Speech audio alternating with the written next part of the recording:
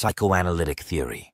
Psychoanalytic theory, founded by Sigmund Freud, focuses on the idea that our behavior and feelings are deeply influenced by unconscious thoughts, memories, and desires, many of which stem from our childhood.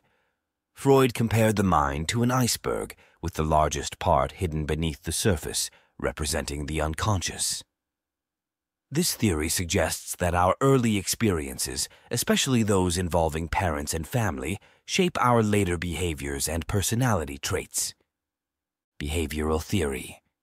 Behavioral theory, developed by psychologists like John B. Watson and B.F. Skinner, is centered on the idea that all behaviors are learned through interaction with the environment. According to this theory, behavior is shaped by rewards and punishments. For instance, if a behavior is followed by a positive outcome, like getting a treat, it is more likely to be repeated.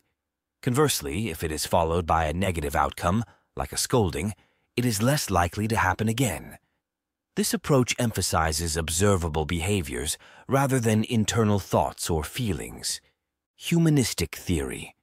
Humanistic theory, proposed by Carl Rogers and Abraham Maslow, emphasizes personal growth and self-actualization. This theory focuses on the individual's capacity for self-improvement and self-direction.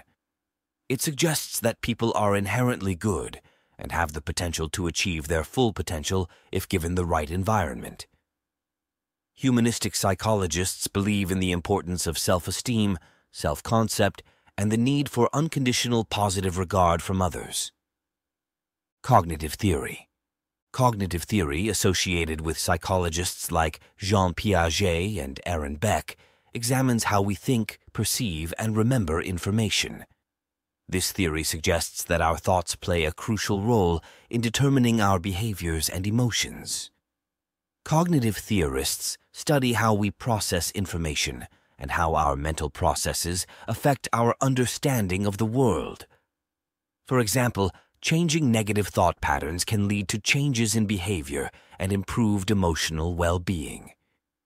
Biological theory.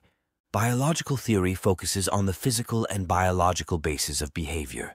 This includes studying brain structures, neurotransmitters, genetics, and other bodily processes that influence our actions and thoughts. This approach emphasizes that our mental processes and behaviors have a physiological basis. For instance, variations in brain chemistry can affect mood and behavior, highlighting the importance of biology in psychology. Evolutionary theory. Evolutionary theory, influenced by Charles Darwin's work, suggests that our behaviors and mental processes have developed to solve problems related to survival and reproduction. According to this perspective, behaviors that have helped our ancestors survive and reproduce are likely to be passed down through generations. This theory looks at how evolutionary principles such as natural selection shape behaviors that enhance our chances of survival and reproduction. Social learning theory. Social learning theory, proposed by Albert Bandura, emphasizes the importance of observing and imitating the behaviors of others. This theory suggests that we learn new behaviors by watching others and modeling their actions.